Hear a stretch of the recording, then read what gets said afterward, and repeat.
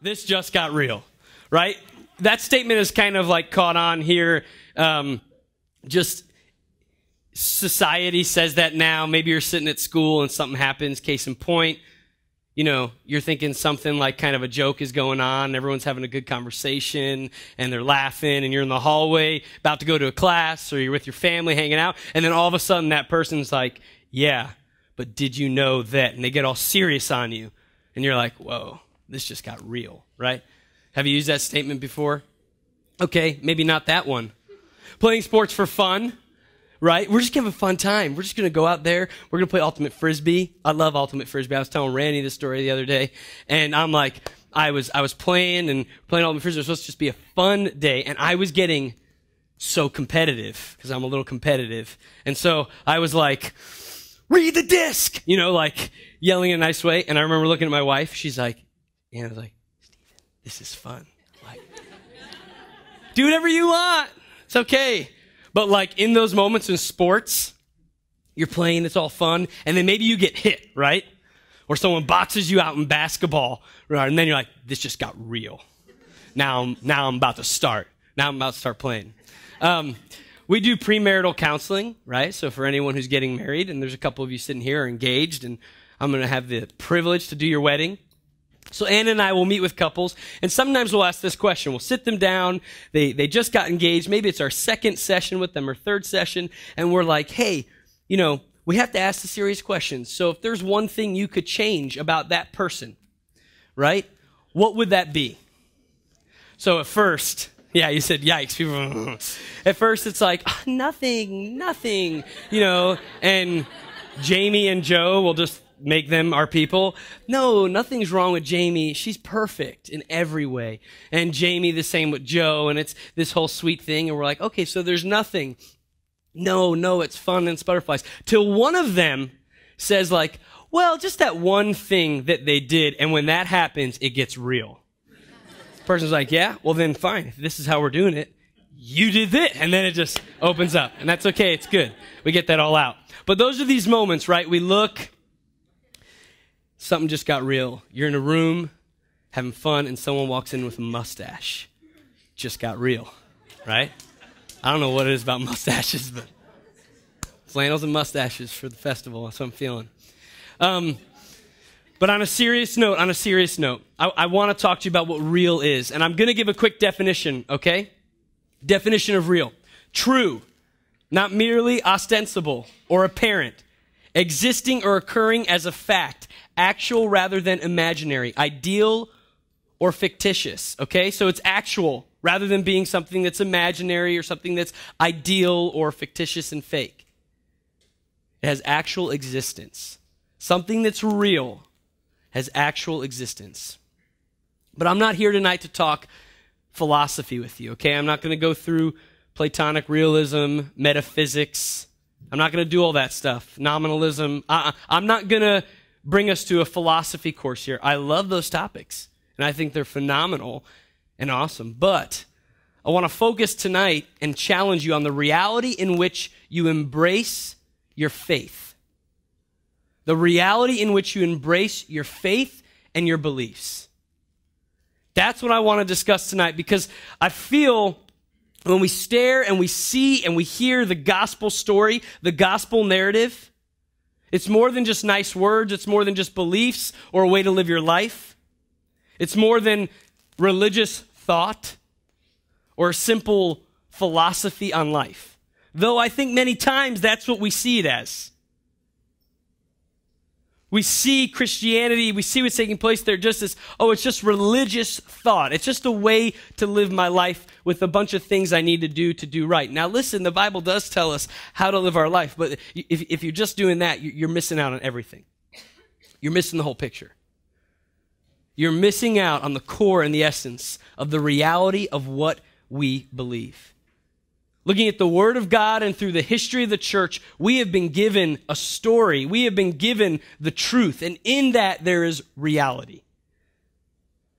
We have to encounter and accept this. So to be a Christian, to have faith in Christ, there is no other option than to accept the reality of these four key things.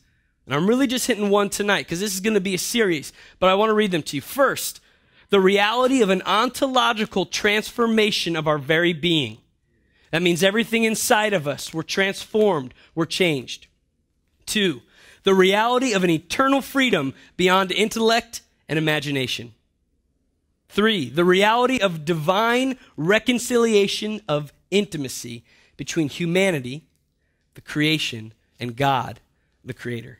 And finally, the reality of a covenant of grace from our Savior Jesus to a sinner, you and me. We have to accept these things, not as just ideal, hypotheticals, poetic symbols, non-literal and symbolic. No, these are real things, experiences, truth that are taking place.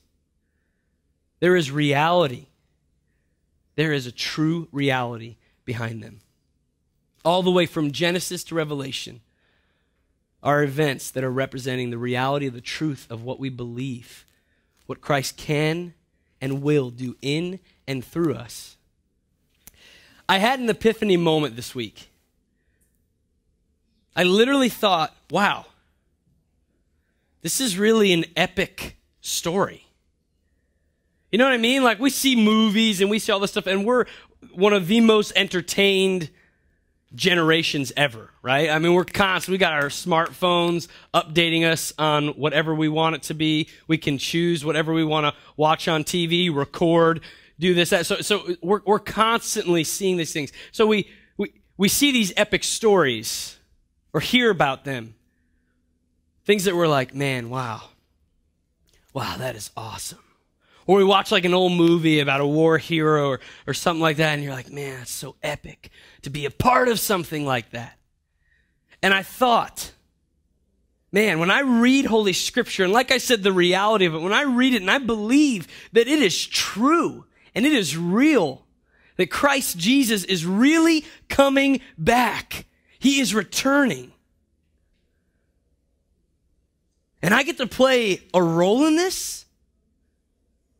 I get to be a part of the church. Wow. That's an epic story. Wait, but there's also elements and facts that go beyond even the finite in this story. It enters into the realm of the eternal and the infinite and God. Beyond what I can even grasp with my mind. That I'll ever be able to grasp with my mind. There's supernatural aspects of this story.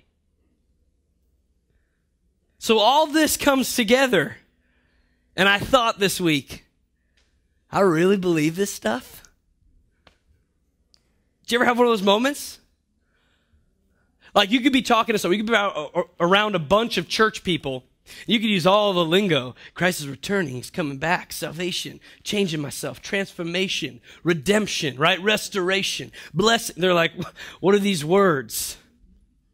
Sinful nature. What does that mean? What are you saying about me, man? Right? So we have all this terminology, but when we really step out of that for a second and the reality check, like, wait a second, this is what I'm saying I believe. This is what I have faith in that's true and real. And I had this epiphany moment. I thought, wow, if I truly believe and have faith in the work of Jesus Christ, am I living consistently and authentically in this reality? Consistently and authentically in this reality. Does it penetrate every part of who I am and what I do? Who I believe Jesus Christ is. That he really does transform who I am, my being, my very being. The person that I am. He transforms it. He changes it. That Jesus really did die for you and for me to be restored back into an intimate relationship with God. And that Jesus is really coming back. One day I'll be able to be in the presence of my Lord and Savior. If I really believe this, that it's true and that it's real, am I letting that show in every aspect of who I am? How I interact at work, how I interact with friends, with family, when I go to the store, when I'm pumping gas, when I'm shopping in the mall. In every part of what I do, am I looking through the lens of the reality of my faith? I want to read Romans 6, 3 through 14. See, the great thing about talking to young adults, people over 18, you guys can last through like 11 scripture verses. I know you have that ability. Because either you're in college or you're working at a job, and you have to focus at certain points during those things, right? Okay, so we even have the scriptures up there. Ryan has been nice enough to put them together. So will you read this with me? Not out loud, because then that just gets funny. We're all at different paces. But just follow with me, all right? Romans 6, 3 through 14. Do you not know that all of us who have been baptized into Christ Jesus were baptized into his death? Therefore, we have been buried with him by baptism into death, so that just as Christ was raised from the dead by the glory of the Father, so we too might walk in newness of life. For if we have been united with him in a death like his, we will certainly be united with him in a resurrection like his. We know that our old self was crucified with him so that the body of sin might be destroyed and we might no longer be enslaved to sin. For whoever has died is freed from sin. But if we have died with Christ, we believe that we will also live with him. We know that Christ, being raised from the dead, will never die again. Death no longer has dominion over him. The death he died to sin once for all. But the life he lives to God. So you also must consider yourselves dead to sin and alive to God in Christ Jesus. Therefore, do not let sin exercise dominion in your mortal bodies to make you obey their passions. No longer present your members to sin as instruments of wickedness, but present yourselves to God as those who have been brought from death to life. Present your members to God as instruments of righteousness, for sin will have no dominion over you, since you are not under law, but under grace. You are not under law, but you are under grace. See, a new covenant has been made. A new covenant between us and God through Jesus Christ. That we become new. See, that's why when someone gets water baptized, right? At church here, when we do water baptisms, it's symbolic, an outward expression of what's taking place inwardly. The testimony. I once was this. But now, and as I'm dipped into the water, showing the cleansing, the newness, I am new. Now I am new.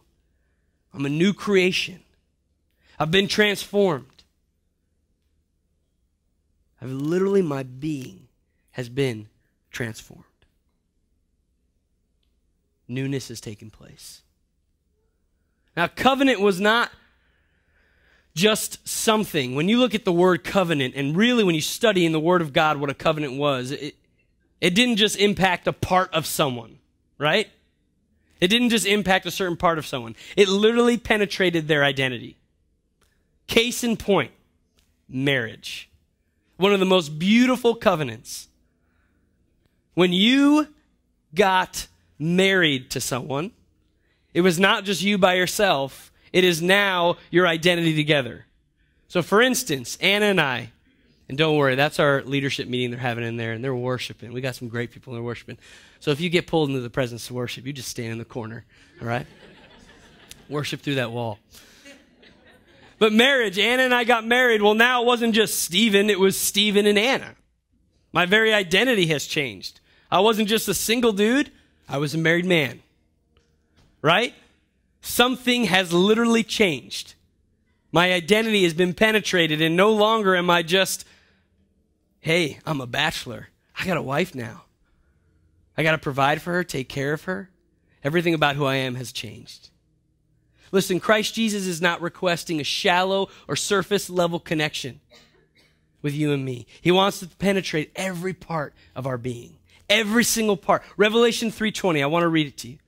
says, listen, I am standing at the door. This is Jesus talking. I am standing at the door knocking. If you hear my voice and open the door, I will come into you and eat with you and you with me. Jesus says, I will come in and I will eat with you. I will eat with you. Many times covenants in the Bible, they were done at a table over a meal. Sharing a meal with someone is very intimate. That's why it talks about in Scripture, we're sharing the meal of God's grace. We took communion last week. It's the meal of God and his grace. Listen, I use this example all the time. And this is kind of an analogy summing up of what we're talking about tonight. And at this time, actually, the band, you guys can make your way back up here. But listen, if I created a feast for you, a feast. I mean, you came to our home, and Ann and I were working all day, and we created a feast, and it was at our table, and I invited you up, right? And you said, and you came over, and I said, sit at this table. Here's all the food we made. And you just sat there, and you observed it, and you smelled it. You're like, it smells so good. It smells so good. We sat there for like 5 minutes. I'm like, maybe they're taking in the smell. It smells so good. It looks so good. Ooh, I touched it. Oh, it feels so good, right? And we're like, yeah, 20 minutes later, nothing's happening. You're not eating it yet. I'm like, okay, you can eat it. No. I just want to see it, touch it, feel it, be a part of this moment here, now. But if you never ate the food, you wouldn't have really what? Ever experienced what we made. See, we come to church, and the religious aspect of it, the philosophy of it, right? We come here, we sit there, we see an experience, we smell it, we almost feel like we're even touching it, but we never get it on the inside. We never actually begin to eat that meal of God's grace. Because if we do, it's penetrating every part of our being. Now it's in our body. Now it's become who we are. Now it's strengthening who I am, who you are. We can't just observe. We have to participate. How awkward would that be if you're at my house, right? I'm like, that's it, leave, get out of here. You just touched my food for 25 minutes. You haven't even eaten it. But see, we do that with our faith. We miss out on the reality of who Christ is, what he can do, how he transforms. It's not just religious. It's not just a series of events and things that we do. This is a transformation that takes place on the inside of us, who we are, who we become. Something inside of you really does change. But see, we do something. We compartmentalize our lives. We compartmentalize our lives. Here's my work, and here's my faith, and here's my relationships, and here's the music I like, and this is how I like to celebrate my weekends, and this is how I like to engage in my family, and we create all these compartments. And you know what? We do that with our faith. We do that with Jesus. Just limited in one spot. I know all of you are like, what is this here? Are you going to baptize us? No.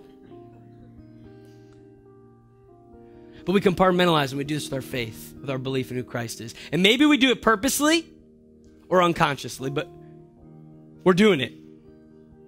Purposely because we're like, yo, we know the consequences. When I reveal who Christ is in my life at work, there's going to be consequences. Get a little awkward. My coworkers get a little uncomfortable with me. We realize things might begin to change. Things might actually begin to change. Things we valued once might not have as much value anymore. See, when we really believe that Christ transforms us, when we really believe that Jesus Christ is alive and real and active and he's coming back, whether in our lifetime or after us, he's coming back, or I'm going to see him, right? If we really believe this, why do we segregate it and keep it away? Why does it only hit parts of us? And this is what I'm going to jump right into this. It's like my religious experience, and this water is my life, the vessel of my life. Sweet, it was a great night. It's a great night. Wow, the Lord's really doing some awesome things inside of who I am. Look at this. Man. Wow, I am filled up. There you are, Jesus. When work comes around, you know what? That would be uncomfortable. Not gonna show them that part of who I am. Okay. That relationship. You know what? Let me just, nope. Let me do this. Sweet. Okay, hey, so-and-so, you can come. You can drink of my life. You can drink of my life. 1 second before you do, let me take that cup. Here you go. Look at this. There you are. Drink up. Oh, hold on. I got that interview coming up.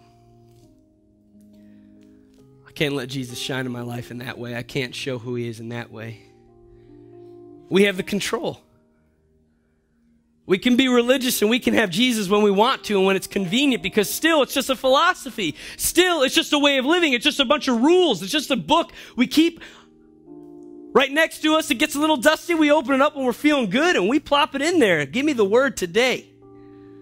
No, not right now though. My hand's getting soaked.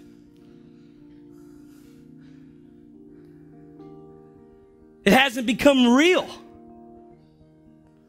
It hasn't become real who we are. Jesus transforms. The covenant he did, right? You might be like, this is Sunday school style. I don't care. I'm taking you back. The covenant of Jesus Christ, his precious blood that was shed, 1 Peter 1:18 through 23. You know that you were ransomed from the futile ways inherited from your ancestors, not with perishable things like silver or gold, but with the precious blood of Christ, like that of a lamb without defect or blemish. He was destined before the foundations of the world, but was revealed at the end of the ages for your sake.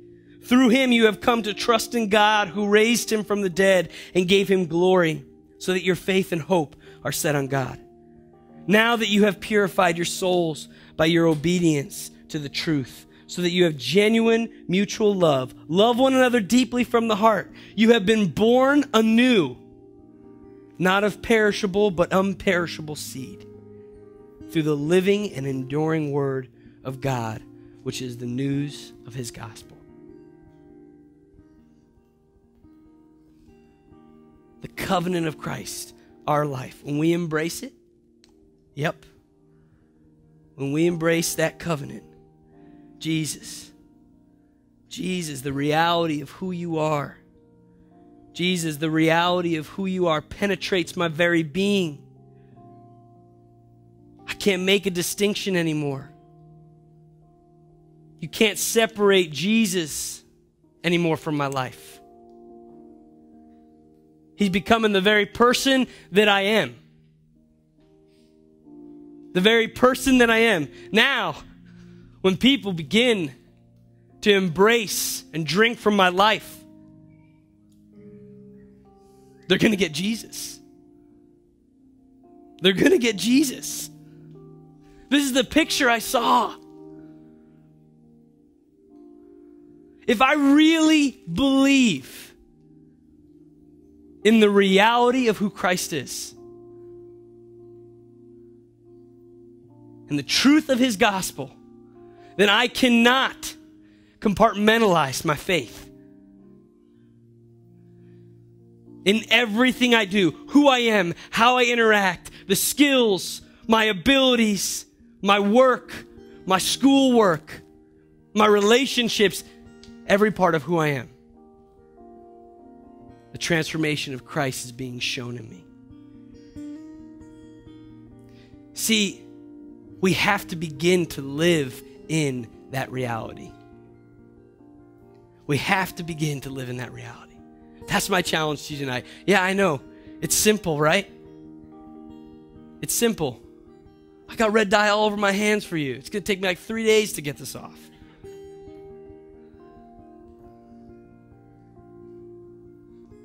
I don't want to ever give you this type of religious experience. I don't ever want to give this to you because it's not real. It's not real. The blood of Christ. Maybe it's your first time here. You're like, guys talking about blood. It's getting weird. Next you're going to pass around juice, right? No, we're not. The blood of Christ is what he shed for you and me on a cross. Yeah, it wasn't a pretty scene at all. It was barbaric. To show his love and to redeem and to restore us. It's not cheap. It's not cheap.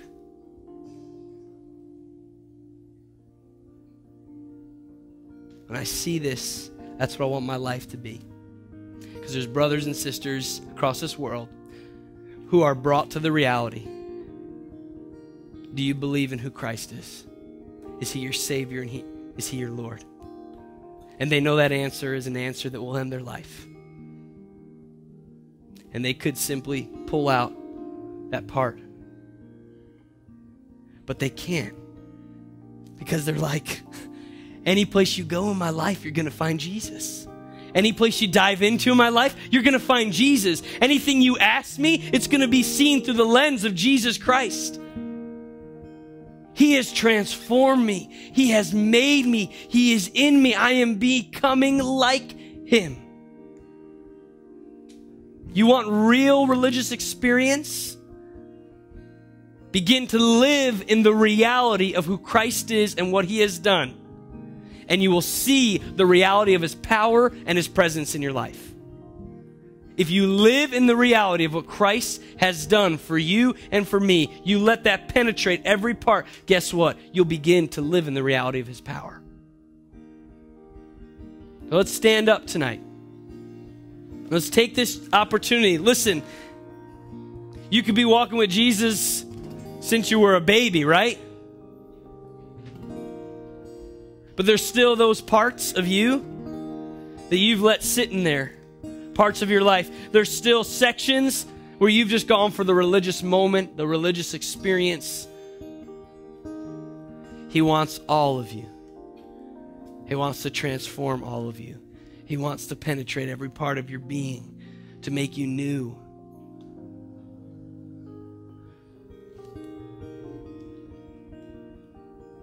The disciples, they caught this. They caught this. So much so that every single one of them but the Apostle John gave their life for Jesus. Because you couldn't take Jesus out of them. I do not want Jesus taken out of me.